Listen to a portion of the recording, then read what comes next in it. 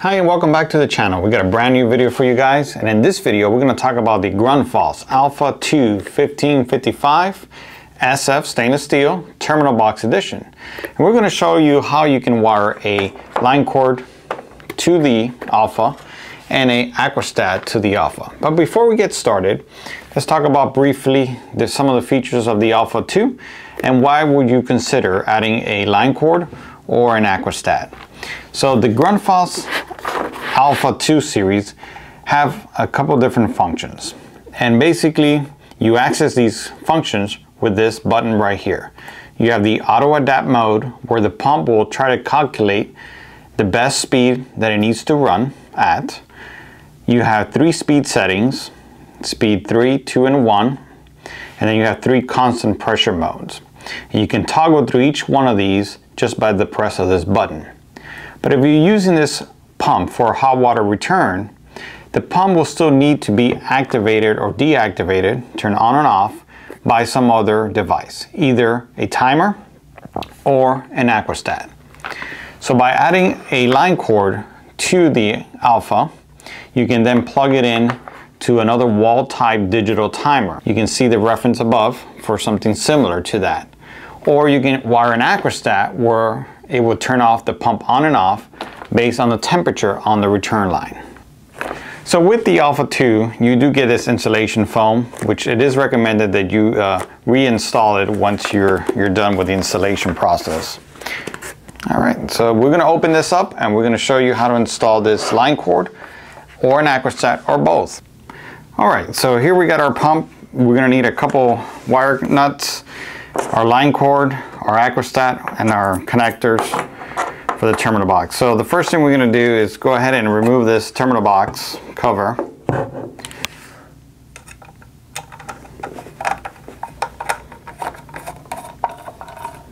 Let's just set the screw aside here. So inside here you have a similar style connector to the line cord version of this pump, but they have some leads in here. So as you can see, we have a black wire, which is your line or your hot. You have your white, which is your neutral, and then you have your green here, which is your ground. So if you're going to wire a line cord pigtail similar to this, then you would just color match the wires. Your black and black together, which is your line, your green and green, which is your ground, together, and your white, which is your neutral, together. And that's really all you need to do to install a line cord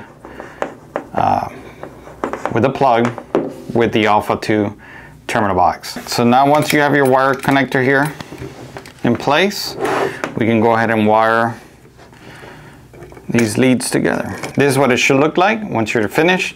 You're pretty much done at this point. You can just put all this back in here and reinstall the cover. If I was to go ahead and plug this into the wall, then I should have power to the pump, and that right now it's an auto adapt, and if I just press the button, I will toggle through each of the speed settings that this pump has.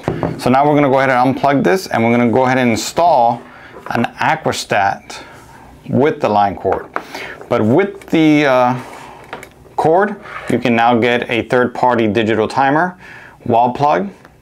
You can even get a smart wall plug and program the times and days that you want the pump to run. So now that I've disconnected the pump from the power, if I wanted to do both the line cord and the Aquastat, I only need to interrupt one of the lines.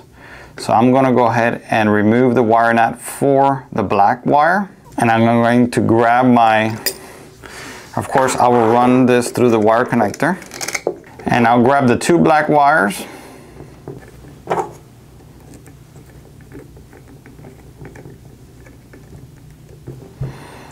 and then I will go ahead and install the white on this black, which this is my line cord. This could be also hardwired direct power coming in.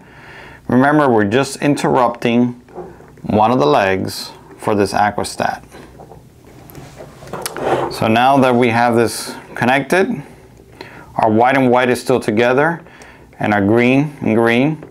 The only thing we did is we took the 2 wires from the Aquastat and interrupted the black line here. So the 2 black together, and then you have a white and a black. And if I was to power this back on, you'll see that I have power to the pump. And when this Aquastat reaches the temperature, which this one is set to 105 degrees, it will cut power to the pump. And this is how you can install a line cord and an Aquastat to the Alpha2 terminal box version. And you can then you can also use a plug-in wall timer and use both the digital timer and an Aquastat with the Alpha2 terminal box version. All right, that's all for now. Thank you for watching.